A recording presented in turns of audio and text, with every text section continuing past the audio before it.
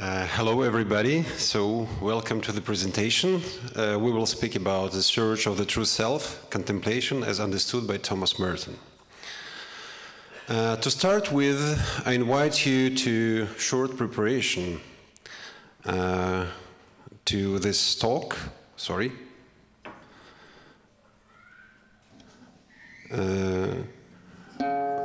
We will try to little bit contemplate or meditate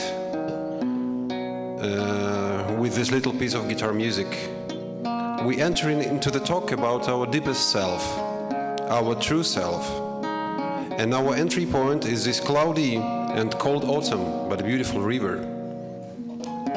Let's see where we can end our journey.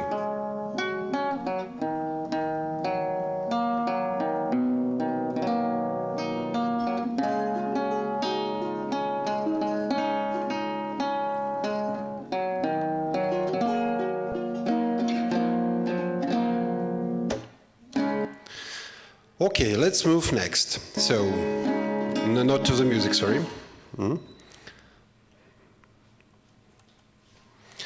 What we will cover today? There are two parts here. True self, we will speak about how true self understand what happens, I don't know.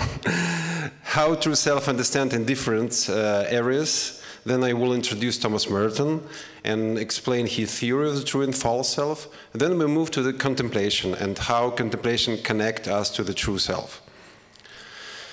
Since ancient time, human beings trying to find how their inner world is structured and, sorry, what happens? I don't know.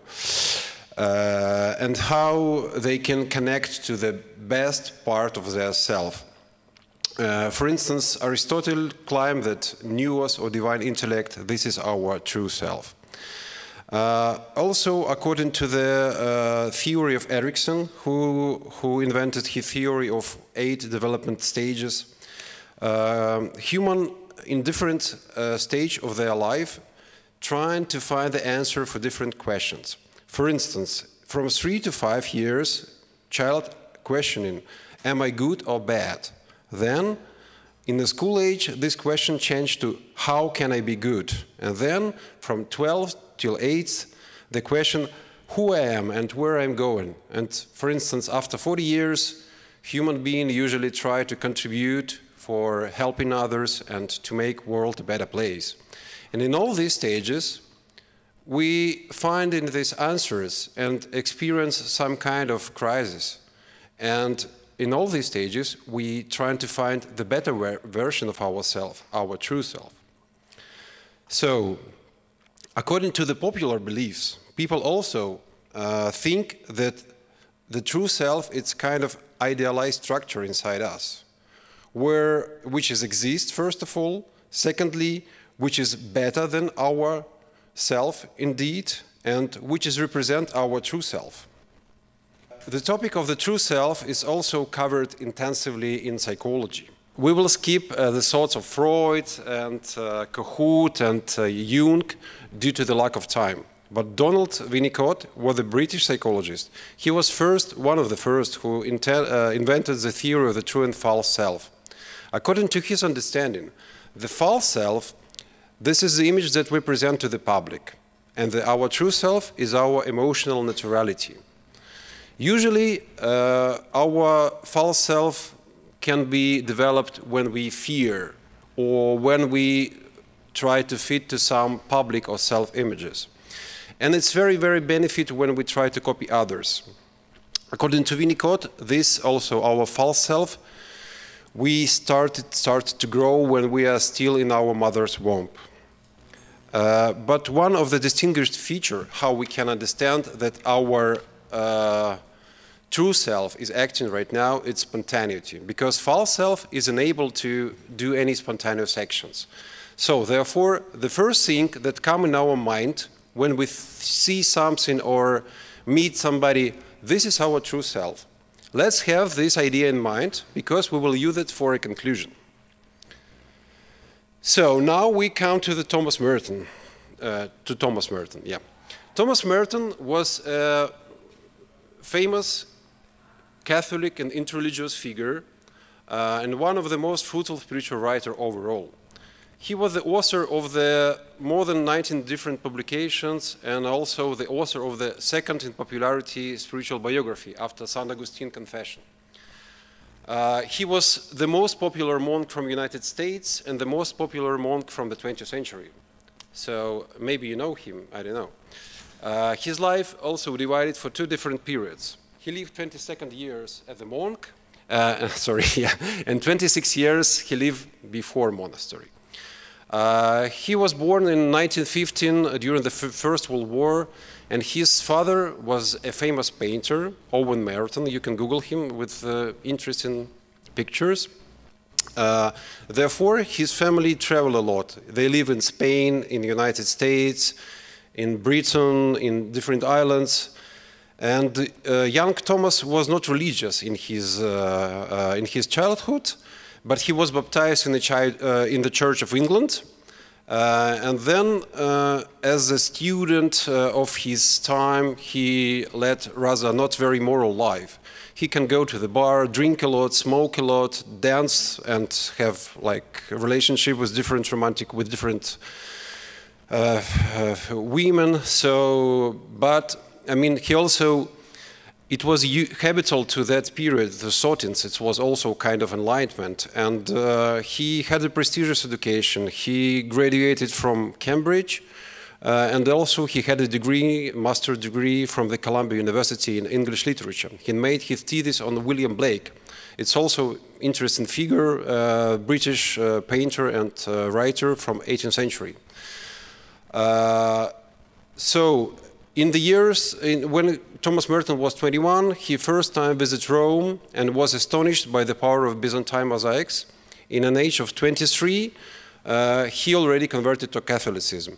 After 2 years being Catholic, he decided to go to the Franciscan monastery, but was rejected. And on the second year, in 41, before the Second World War started, he was admitted as a novice to the Trappist monastery of Our Lady of Gethsemane in Kentucky, US. The Trappist monastery have very strict schedule. It's even more stricter than an Orthodox monastery. You should get up at 2 a.m. every day. Then you have very, very tight schedule with a lot of prayers, spiritual reading, work, and it's last after 7 o'clock when you go to bed. Also, in the Trappist monastery, it's prohibited to have any talks. You can speak only with your spiritual master. So, but Merton's life was not usual, because after 7 years being in the monastery, he published his most famous publication, 7 Storey Mountains, which became a world bestseller. And after that, he was allowed to continue his writing as an active form of his contemplation. So, then he started to work very, very hard and produce maybe 1 or several publications every year after that. Then he became a priest, then master of scholastic, master of novices, and in 65 he became a first hermit in the history of Abbey. He also made a lot of different social contributions, criticized Vietnamese war and racism in the United States, and connected to the big number of famous people of that time, to be like in tune with modernity. And in '68, when he first time visited Bangkok, it was his first journey after 27 years in the monastery, he suddenly died as a result of electrocution in his room. I will just switch a little bit the voice of Thomas Merton. It says each man, or man himself, is not just in paradise, right, in the beginning. He's not just created in paradise, but he is paradise. See? Man is paradise. And of course, you get this in St. Augustine. You get this in, if you want to read this kind of thing, you read up some of the ancient commentaries on Genesis. You read St. Ambrose and St. Augustine and the Greek fathers and Gregory of Nyssa and people like that on Genesis. And you get this kind of approach. I don't know where Isaac of Stella got it, but obviously it's traditional. And man is, therefore, not just man in paradise, but man is Adam and Eve and the serpent. See? So you see, he said, man is Adam and Eve and the serpent. It's very interesting. Merton was actively researched and taught his novices about spirituality and mysticism. He discovered many, if not all, Christian mystical writers from Catholic, Orthodox, and Protestant traditions. In his later work, he also was influenced by Eastern religions of Zen Buddhism and Sufi Islam. He was brilliantly educated intellectual, and he was very good in combining concepts from different areas and explaining them innovatively but simply. I will intensively quote Merton, and therefore I cannot always indicate it, but when you hear some elegant way of expression, it's definitely a new quote of Merton. I invite, now we will move to the explanation of his theory of the true self. If it's allow me to do that. Yes, I give you the first definition. There is only one problem on which all my existence, my peace and my happiness depend. To discover myself in discovering God. If I find Him, I will find myself. And if I find my true self, I will find Him. Merton's definition of the true self changed through the years. Later, he also said that true self is a point of nothingness, which is inaccessible to the fantasies of our mind or the brutalities of our own will. It is a point of the pure glory of God in us. It's like a pure diamond. But I have no program for the scene, it's only given. But the gate of heaven is everywhere. Therefore, as the gates of heaven is everywhere, there is several contributing factors which help us to find the true self. First of all, this love for others. The true self can be found not only in God, but in other men as well. I will never be able to find myself if I isolate myself from the rest of mankind, as if I were a different kind of being. Saints, like doctors and nurses, were healed by themselves and now comprehended how to heal others. To be made in the image of God means to have love as an existential reason. Love is my true identity. Selflessness is my true identity. Love is my true character. Love is my name. Also, it's important to be free from the pleasure principle. The mind that is prisoner of the pleasure and the will that is captive for their own desires only cannot accept the seeds of the higher pleasure and the supernatural desire. How can I receive the seeds of freedom if I'm in love with slavery? Merton also referred to the Gregory of Nyssa, who said a very good image, that we cover ourselves with the pleasures like in a spider net. So another thing which is important is humility. But humility means not to be like everybody. In contrast, it means to be precisely the person you actually are before God. Therefore, if you possess the humility to be yourself, you will not be like anyone else in the whole universe. Solitude. Solitude also means not a physical isolation. It means escaping from the world in terms of escaping from selfishness. Escape from the city that belongs to those who are constantly in the fight for possessing limited resources and things, and aiming for the monopoly of goods and pleasures without sharing it with others. Creativity. Being himself a poet and writer, Merton often compares religious and creative life. In his opinion, many poets are not become poets, as many religious men are not become saints for the same reason. They never succeeded in being themselves. Selfishness. As I said before, overcoming own ego is very important to find the true self. In order to find myself, I should go out myself. Also, being in nature can provoke us to become more true self. Merton also spent a lot of time in different locations, like in the wood, in the river, and so on. Now we will introduce you the opposite term, the false self. Merton claims, to say I was born in sin is to say I come into the world with a false self. Everyone is shadowed by the illusory person of a false self. This is a man I want myself to be, but who cannot exist. This illusory person aims to exist outside God, His love and will, and therefore it's simply a mirage. Merton also assumed that people do not have enough expertise in recognizing the illusion.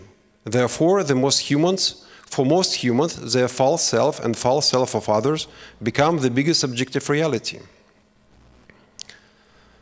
As we understand it in the beginning, according to Merton's opinion, our false self caused by original sin.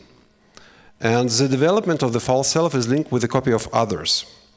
It's very easy to imitate in what is popular, than to create and to discover your personal role. Therefore, I think actually means as they think, and I want means as they want.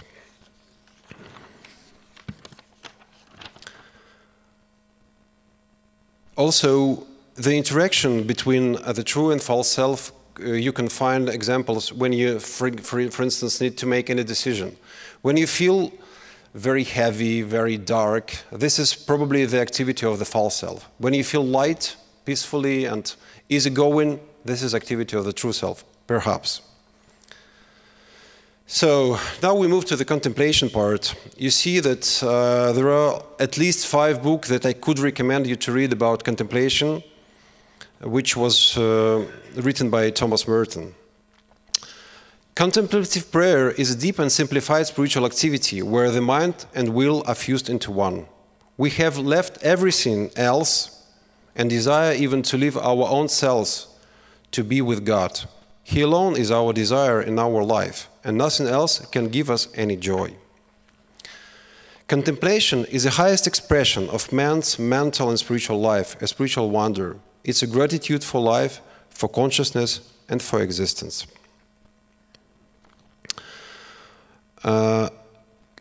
Contemplation is always beyond available system, knowledges, and concepts. It's fulfillment of all experience. And all experience disappeared to be produced repeatedly on a new level.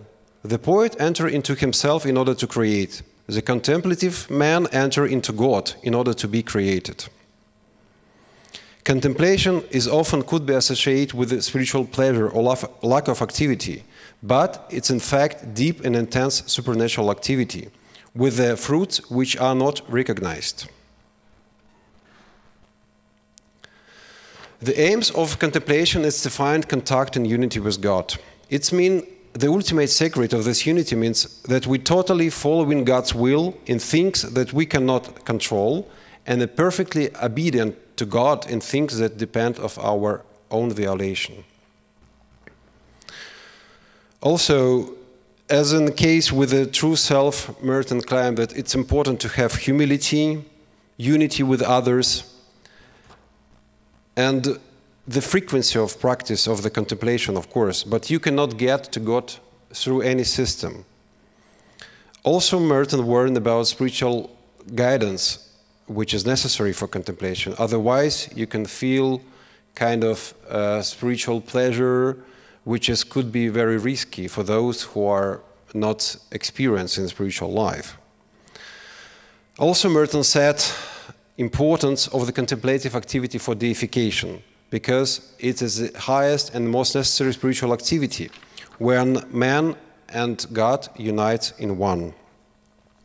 And lastly, Merton claims that it should be in the center of the church mission. Otherwise, if we not include the contemplative prayer into the real church life, the religion can turn into this opium des volkes, about which Marx spoke. So, we come into the concluding part. I just present you the small model, how different kinds of the true and false self correlated, which we talked about. So you see the first layer is the false self of Merton, which is the biggest layer which is within us. The secondly, the false self of Winnicott, which is a little bit smaller, but also exists here near the false self of the Merton. And in the center, in the very center, there is true self, the hidden image of God inside us. And I just give you an example. For instance, if we see some person who in need but have a problem, for instance, with alcohol, what do we think first of all? Do we think something, do we feel love or we feel criticism? If we feel criticism as the first idea that comes to our mind, and then we, by intellectually efforts, move our consciousness to understanding that we need to love this person, that means that we are still in the progress of our spiritual development. But if, first of all, we think that this is our brother or sister that we need to love, and this is the first spontaneous idea that comes in our mind, that means that our true self in psychological and theological understanding, it's already close to the image of God. So, finally, what was unique about Merton's message? He's an expert in spirituality and a bright intellectual, and he bases his reflection in a wide range of Christian mystical literature. So he is spiritually, intellectually competent in connecting different approaches to the most important questions of human existence. He used the well-known concepts of spiritual life and psychology and turned them upside down. Merton challenges us to rethink and reformulate the old slogans and patterns of our thinking and behavior. And contemplation is a way to do it practically. In more general sense, contemplation understood by Merton as constant being in God's presence and doing everything as prayer and contemplation. To imagine what it means to be in God always, we can use image of being in the water. For instance, when we dive into the river or in the lake, we are surrounded by water. It's very close to image that we're inside God. So, and also I see the correlation with Irena's speech about Martha and Maria. We see an example of Thomas Merton, the pure approach of Mary, but I think that this is solution for dilemma of Martha Maria, because Merton, he claims that contemplation should be first of all an experience and special state of mind and change of mind, and we offer all our activities, all our lives as a form of contemplation. When we work, study, take care of our family, this is our contemplation. And in this contemplation, we can gradually find our true self by recognizing the image of God in ourselves, in others. And to be saint means to be my true self, which could be opened through the contemplation, which is the love and sense of this life. Thank you very much for listening. Aita.